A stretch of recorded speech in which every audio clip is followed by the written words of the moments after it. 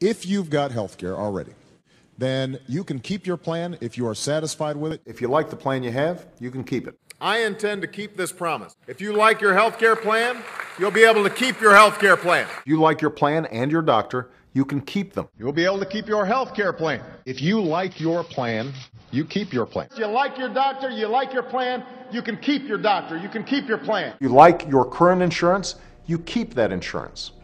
Period. One of the things that sometimes gets me a little frustrated, although I understand it because I'm in politics,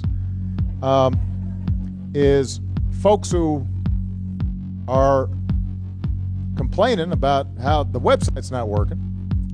The first month I've not been happy with. You've all heard about the website woes.